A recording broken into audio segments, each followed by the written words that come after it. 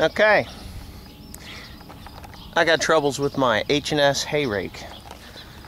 As you know, I bought it new last fall, just before winter, and I used it. Well, maybe some of you know it, but yeah, I bought it new last fall.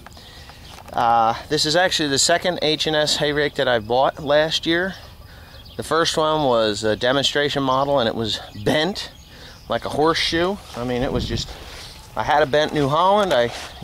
We hit a guy wire with it, and so we got rid of that one and got the new H&S. It was a demo, like I just said, and then so that one was bent, so we got this one. Now, I'm not happy. I am not happy at all. I bought this rake. It's supposed to be straight and true. It's brand new, never had an acre of anything through it. And John Deere brought it out here, Lehigh Ag from Allentown. It's actually the 1660 H&S high capacity rake. High capacity, heavy duty, high capacity. Anyway, there's an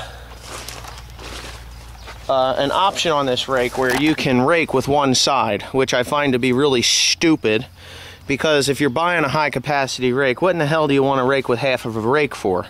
But anyway, you're supposed to pull this pin here out and put it in these holes when you're going to do this, rake with one side. And there's a pin here, you pull that out and you put it up here in that hole, and that'll allow that beam to slide in and out when you open and close the right hand side.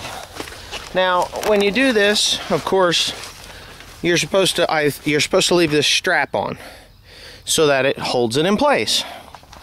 No big deal, right? Well, when I bought this thing, John Deere, I never had a hay rake that was capable of doing this, so I don't know.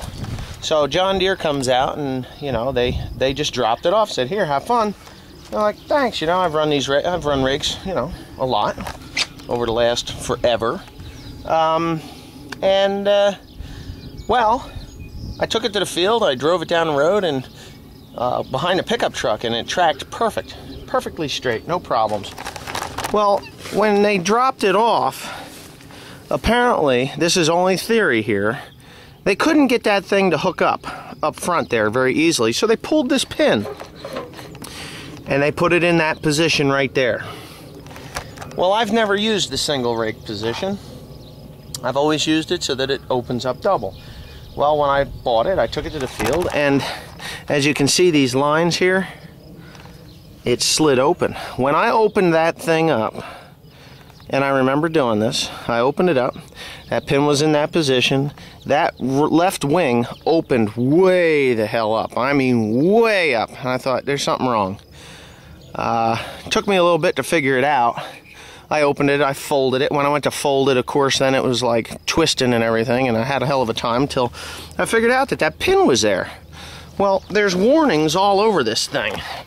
Now that I've been informed, it says, "Attention," here you can read it yourselves, one side only, store pins in the convenient storage holes. Reinstall both pins when raking with both sides. Failure to heed will cause damage to the rake and void the warranty. Well, H&S themselves came out to look at this rake because the hay isn't going out the back. I've got it widened all the way up, and I'm still unable to get the hay to go out the back. What it's doing is it's grabbing this wheel, coming down and wrapping. You can see all those little scratch marks there. That's from our knives cutting that stuff off of there. It's not so bad on this one. Well, as a result of that thing wrapping, that thing is wrapping as a result of the main beam on this rake being bent. You can see it down there. If you're pretty slick, you can see it. Just see it. Well, it's bent because that pin was not in the right position when I opened it up. And H&S tells me, well, if you'd have read your operator's manual, you wouldn't have this problem. Well, when I bought this hay rake, the operator's manual wasn't in the handy dandy little tube that's on the side of it. It was missing. and that is noted in the shipping order when I received it that it was missing. And I called the salesman at Lehigh Ag in Allentown, Pennsylvania, and asked him for a operator's manual, which never showed up. And it was 3 weeks before I ever even used the rake last year. So whose fault is it? Is it my fault that that rake is bent? Or is it John Deere's fault that that rake is bent? I bought a hay rake. I'll take some of the blame, I guess, and the blame being that I didn't go over the machine as well as I should have. But I was also told that this thing is ready to go to the field. Well, ready to go to the field means that I can hook to it, throw the hydraulics in the selective control valves, and go rake hay. Not wonder why in the hell the one wing is flying way out there. Well, the whole problem is that it's wrapping on the back, and we can't fold it up. We actually have to back it up against a bale of hay or a tree or something to get that thing to fold up, to put the bars on, the stabilizing bars for transportation down the road, because it will just go absolutely bonkers. So now what they're doing is they're going to send me one piece that is bent. Well, there's two bent pieces, and they're going to have me put them on.